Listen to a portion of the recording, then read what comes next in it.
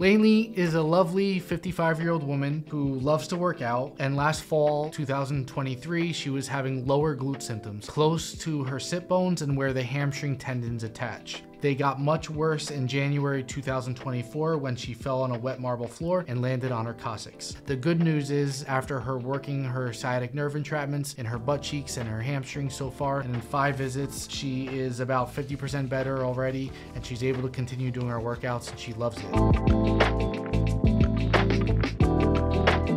Quick note about my face.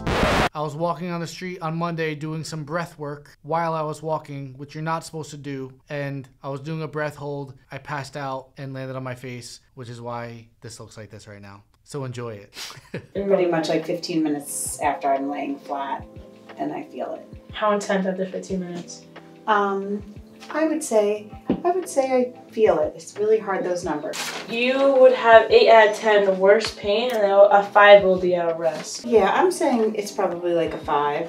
Achy, burning, stabby, throbby, dull, tightness. I would say it's like achy, tight. How Sitting for a long time and sitting on the edge of my seat. How's sitting at work? It's fine until the end of the day. I feel it. I feel it. Like, 5? Yeah, I think 5 is good. When you touch your toes, does it produce a pulling or any type of, does it increase the achiness in the glute or anything? I mean, it does have there's a pulling.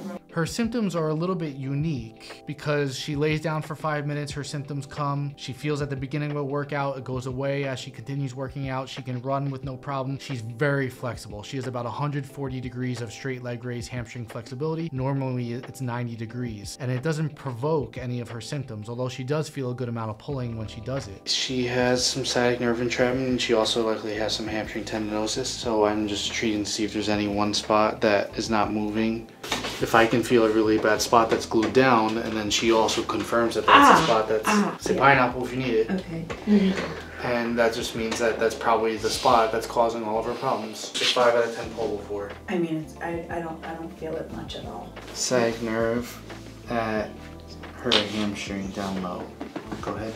Anywhere where your sciatic nerve is caught or stuck, it will put more tension on that spot in the butt cheek. So we want to relieve all these spots so that the pain goes away and stays away.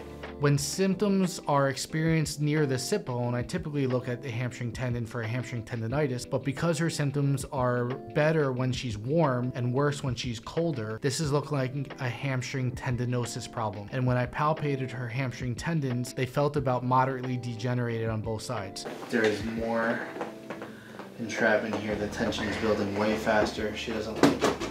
Okay, pineapple. Okay. Tapped out. Aha. Ha. Sorry. She's alive.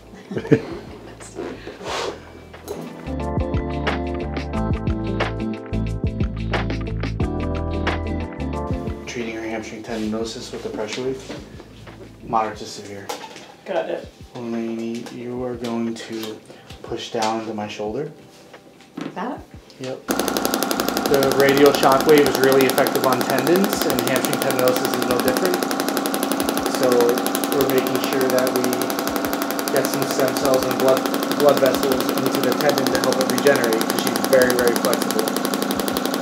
It may have aerostomia syndrome. It's a connective tissue disorder where people have very very extreme ranges of motion, and that just makes joints and different tissues more susceptible to stresses.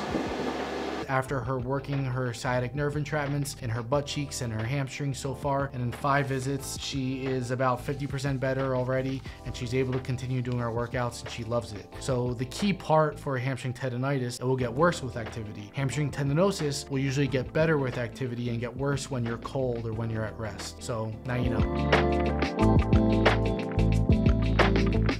If you'd like to see more about how we fix chronic pain at Barefoot Rehab in New Jersey and with adhesion release methods across the world, hit the like, hit the subscribe, and stay tuned for more videos that we will be releasing each week.